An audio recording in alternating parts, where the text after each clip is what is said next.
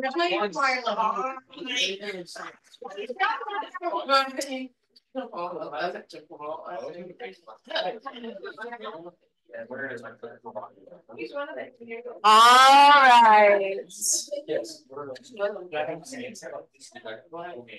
I did something about fetal pig today, y'all. Ew. What? A fetal pig? Yeah, look at her face. Yeah, we know. It was super fun. Everyone else is like kind of gross out, and you're like, yeah.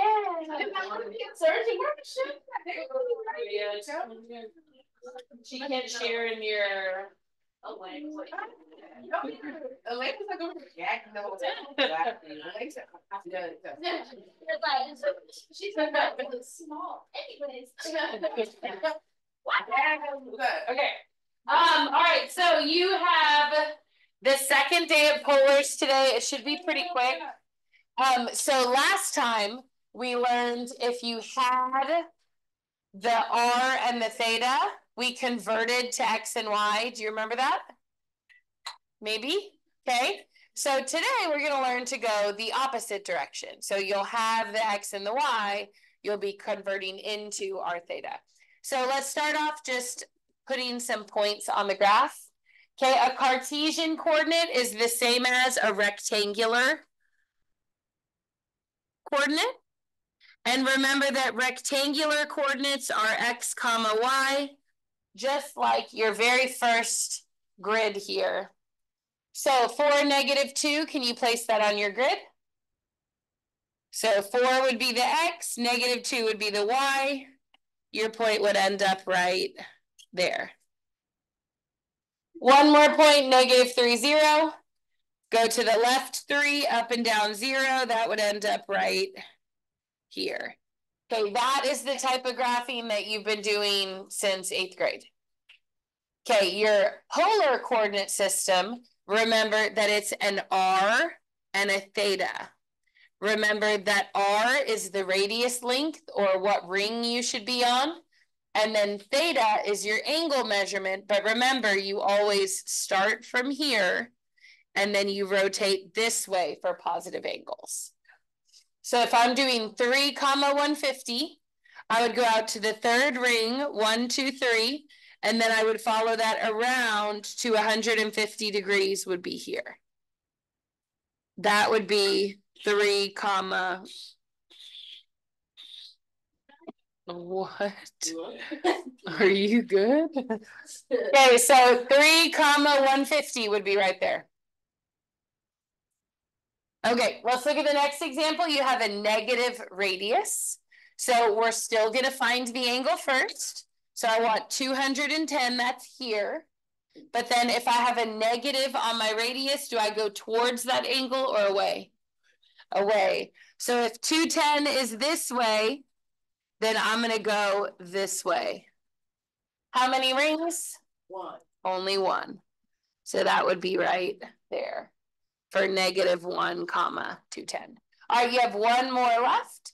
Notice it's still a coordinate plane. The only difference is that you're doing it in radians now. So will you mark 4, 3/4?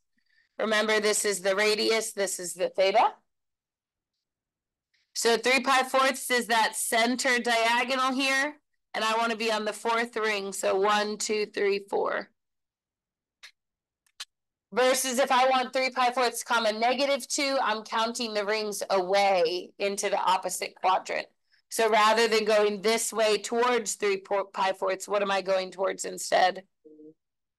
So it'd be 7/4, yeah? So I'd end up on the 2nd ring. So that'd be 1, 2 right here. Okay, so last time we went from this one to this one. Now we're going to go from X, Y into polars. So let me show you how to do it. Take a look at number 1.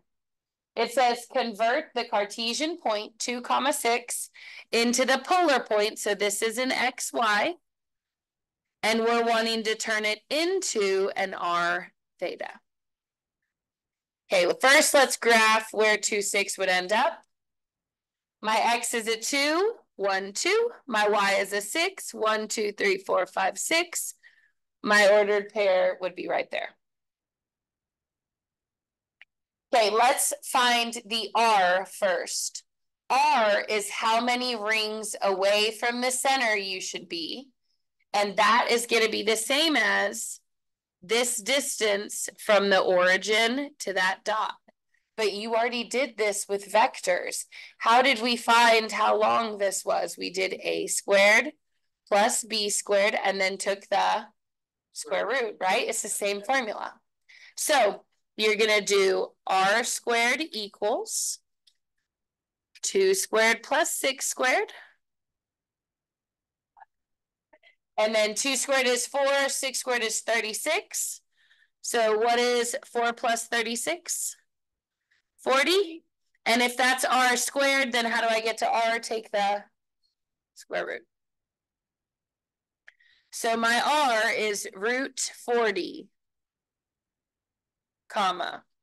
So notice that I have the first half of my ordered pair. I know my r.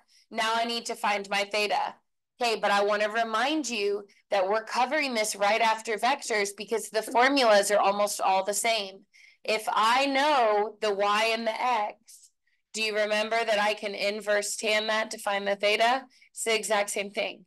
So for my theta, I'm going to inverse tan on y over x is 6 over 2. Remember that the inverse tan is what crosses out the tan so that you just have the theta left.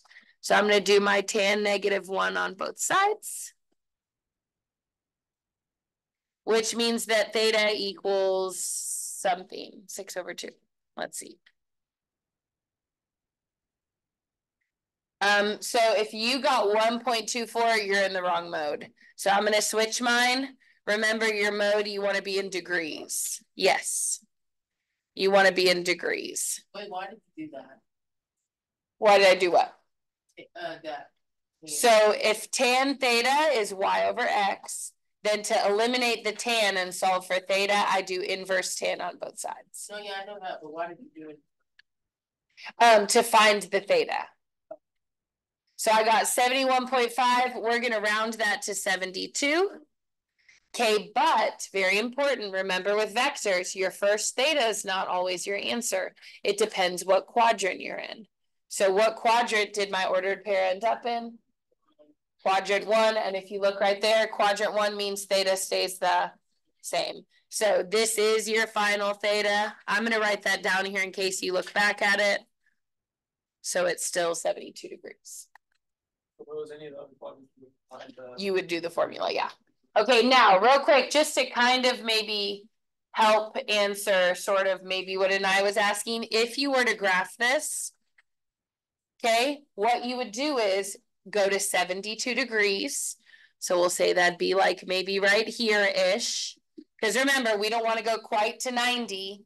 And then root 40 is the same as 6. So you would count out to the 6th ring. 1, 2, 3, 4, 5, 6. And that would put your point in the same position. It's just a different method of graphing. Does that make sense? So your r you find with a squared plus b squared, take the square root. And then your theta you find using inverse tan. Okay, we're going to do maybe one more.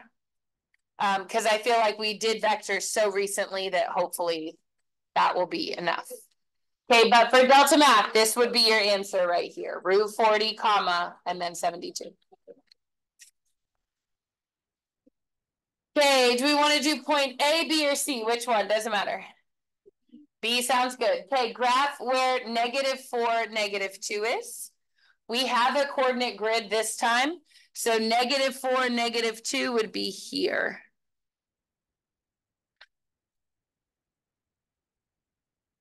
Okay, then in order to turn my XY, which is how the point is originally written, this is an X and a Y, into an R comma theta, we're going to need to find R first using basically the magnitude formula, and then theta second using our inverse tan.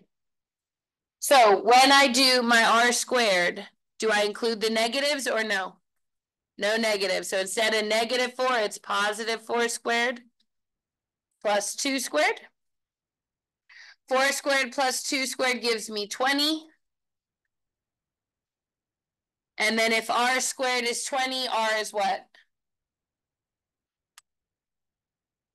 Square root of 20, very good. Now for your homework, if you can perfectly square root it, do it.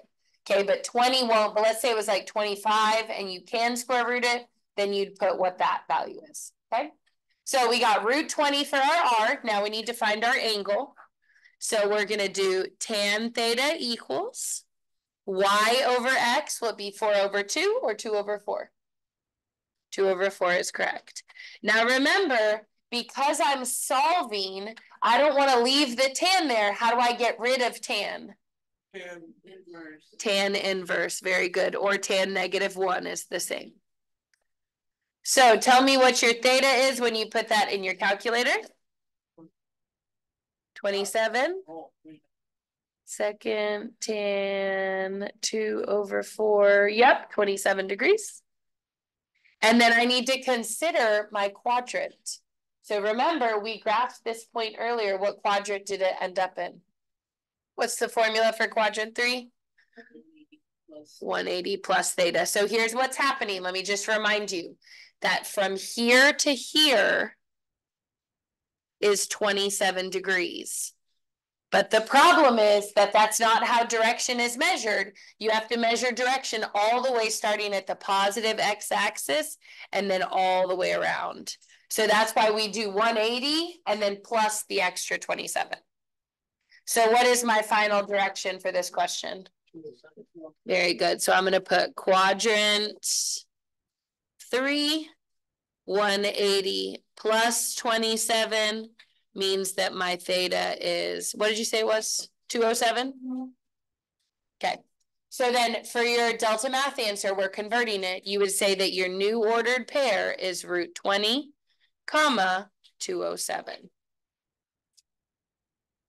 Now, just to kind of demonstrate that these end up in the same position, look at your grid in degrees. You would rotate around to 207. Now, do you see that this is 210? So 207 would be just like a little bit closer to 180. So we'll say 207 is here. And then what ring should I be on? Let's find what the square root of 20 is.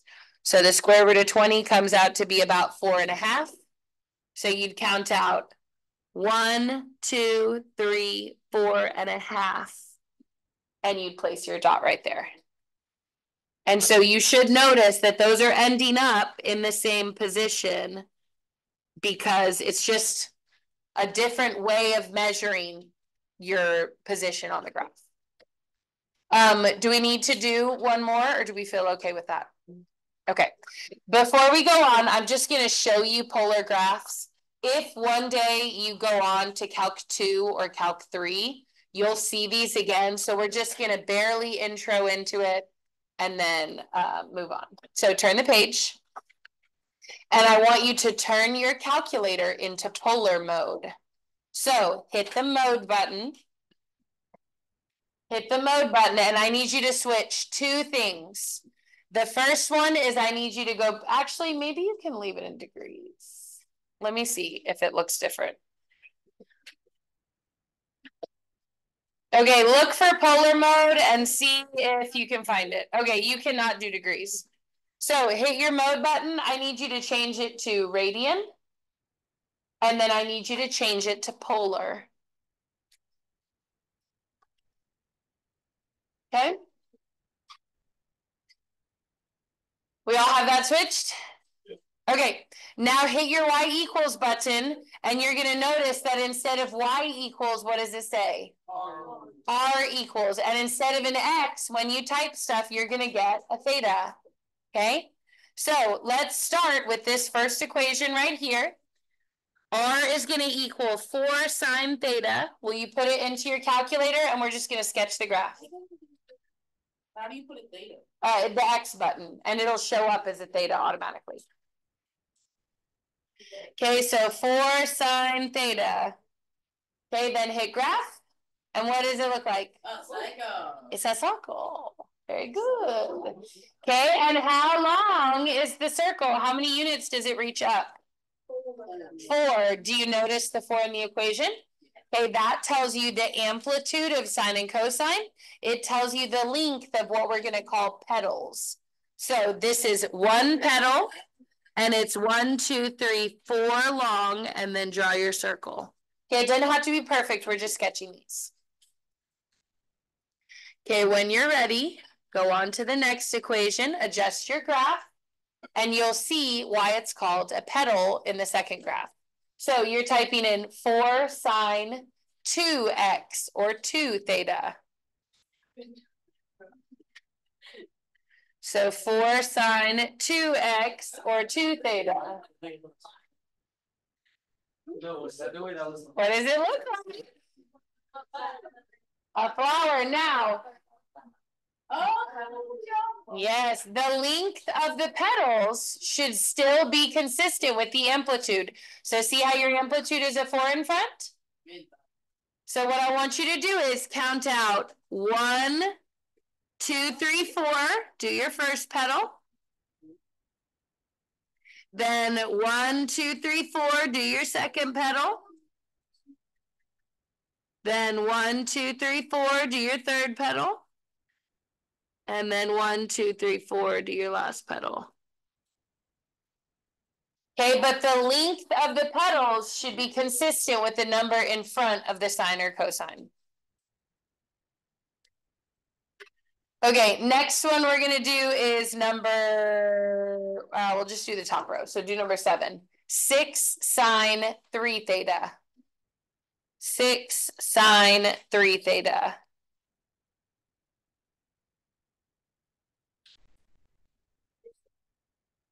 Huh? Oh, I'm not gonna do that one again. Okay, fine. Now, how long are the petals? 6. So notice your first petal is straight down. Find the fin. So that'd be just speak. No cards. I don't have your note cards. You need more? Yeah. Okay. 1, 2, 3, 4, 5, 6. Sorry, that's not the sound a mother makes to her child.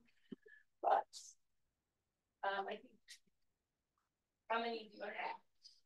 Y'all are learning the close where it's like that one and then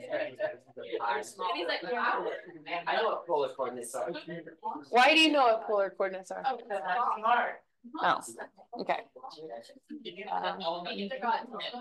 All prime numbers on a polar coordinate, they make a spiral. Wow, I didn't know that. He's smart. He's tall. He's tall and smart. Okay, you did it? Turn over to the back side. We'll do maybe like 3 more.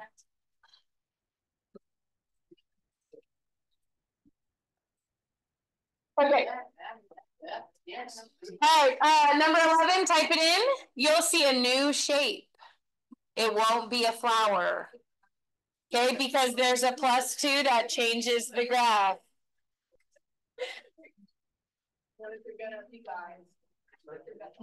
Just a circle. It's not a circle. It's not? No. It's a loop-de-loo. Okay, they're not real names, but it should be this. That's what I got. Yeah. Did you close your theta, your parentheses after your theta? It's a cash. A cash. Okay, I usually call it a loop-de-loo, but it's fine. It looks a bean. Okay, a little bean. Oh, it does kind of look like a kidney bean. Okay, now, when you do whatever you call the shape, I call it a loop-de-loo. Okay, but your little loop is how many units tall? That comes from the +2. And if you measure your big spiral, how tall is it? Well, all the way from here to here. 6, because what's 2 + 4? +4. You were so close. Okay, so your little loop should reach out to here. And your big loop should reach out to 2, 3, 4, 5, 6. And then just do your best that it's a loop-de-loo. Okay. This is a hot air balloon. A hot air balloon. Okay, number 12. Graph it. Number 12. So just adjust it. Okay, make sure that you close the parentheses on the theta before you put the +1 or it'll come out wrong. That's lady. Ladies to wear. Wait, the graph? Okay. Do you see it? Look at that. It's a Barney. What? You have to tilt it. Wait, you have to tilt it like this. Flip the head, then the arms, then the legs.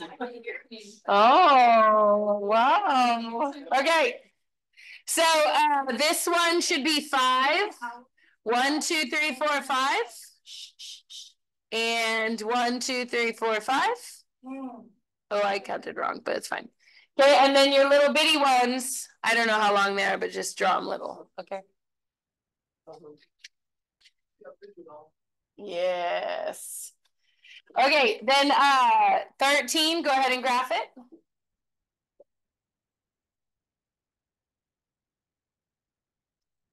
Go ahead and graph it. 4 plus 4 cosine.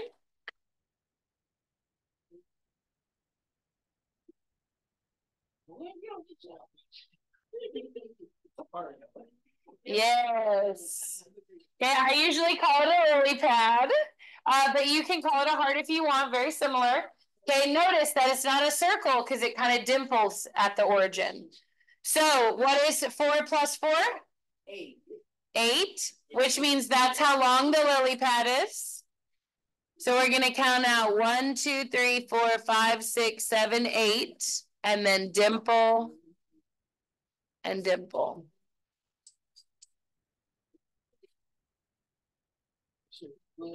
Okay, number 14, I'm videoing your class, so graph at your own risk. Wait, what is that?